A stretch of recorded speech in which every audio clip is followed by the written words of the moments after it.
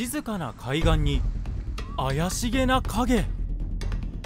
よーく目を凝らして見ると、鋭い眼球、むき出しの牙、人を飲み込んでしまいそうな大きな口。現れたのは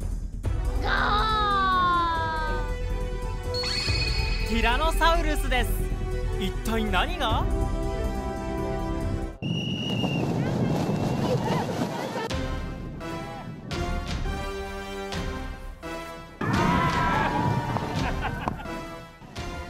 恐竜の着ぐるみを着て全力疾走して速さを競うティラノサウルスレースです。アメリカ発祥で、国内ではおととし鳥取県で初めて開かれ、今では全国各地で行われる人気のレースです。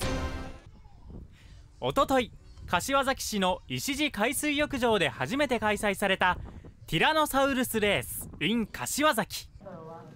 県内外から集結したティラノサウルスは49体。色とりどりの着ぐるみは参加者の自前です。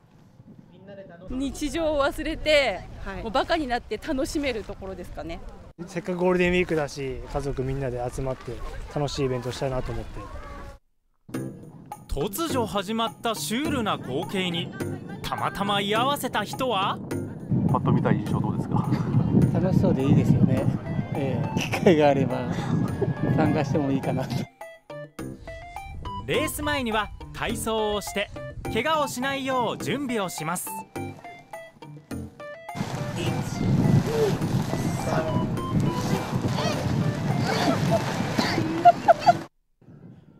今回はプライベートでユーナビスタッフの高橋気づくカメラマンが参加しました。着ぐるみはネット通販で買ったそうです。結構変なレースが好きなんで、もうこれを見つけた瞬間出なきゃと思ってエントリーしました。まずは恐竜になりきって楽しんでやっていきたいと思います。はい、それでは大会の点検をしていただきます。精一杯ティラノサウルスを楽しむことを誓いがおう。ありがとうございました。いよいよレースが始まります。恐竜レースは過去に県内では数回開催されていますが、砂浜で走るのは今回が初めてです。企画したのは柏崎市で看護師として働く稲村博子さん。稲村さんは恐竜レースで地元を盛り上げようと看護師仲間と考え企画したそうです。浜でそのティラノを着て走るっていうのがまた本当に気持ちいいかなと思いますので、見る人も走る人も楽しんでいただければと思います。レースは男女分かれて行います。小学生が参加する幼獣部門、中学生からシニアまでが成獣部門で、それぞれ予選と決勝が行われます。まずは幼獣部門のレースが始まりました。皆さん拍手をお願いします。足熱いです。楽しかった。続いて行われた成獣レースの予選。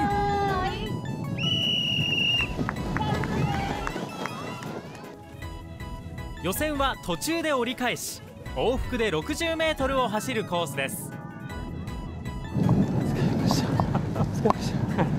娘たちの声が聞こえたんで頑張りました。ユーナビスタッフの高橋カメラマンの出番がやってきました。中学生時代ソフトテニス部で培った体力を生かせるのか、いよいよスタートです。いや早いわ。青色が高橋カメラマン、2位で折り返しますが、白黒の恐竜が間違えて逆走してきます。なんとかうまくかわし、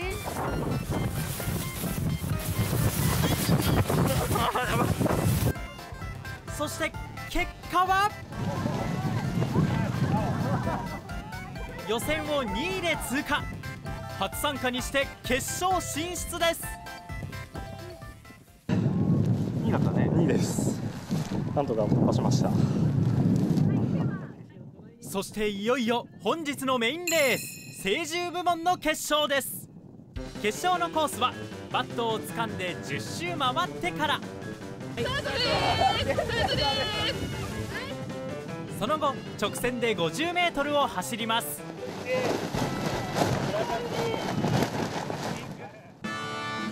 予選を勝ち抜いた精鋭たち。初参加の高橋カメラマンも決勝の舞台に立ちます。果たして優勝の座を勝ち取るのは、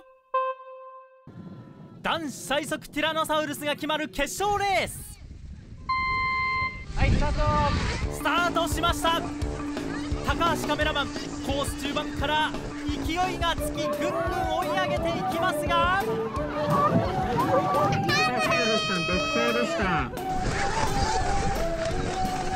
優勝したのは黒色のティラノサウルス。そして高橋カメラマンは惜しくも2位。トップの座をつかめなかったものの大健闘でした。いや、本当子供のために頑張りました。やっぱちょっと火ついたんで負けないぞと、悪くなかった走りでした。日々のカメラの仕事に生かしていきたいと思います。優勝者にはお米などが贈られました。地元も盛り上がると思うんで、どんどんやっていってもらえれば、また次回も来たいと思います。人間であることを忘れ、浜辺で思いっきり楽しんだ恐竜たち。夏を前に静かな海岸で早くも大きな歓声が響き渡っていました。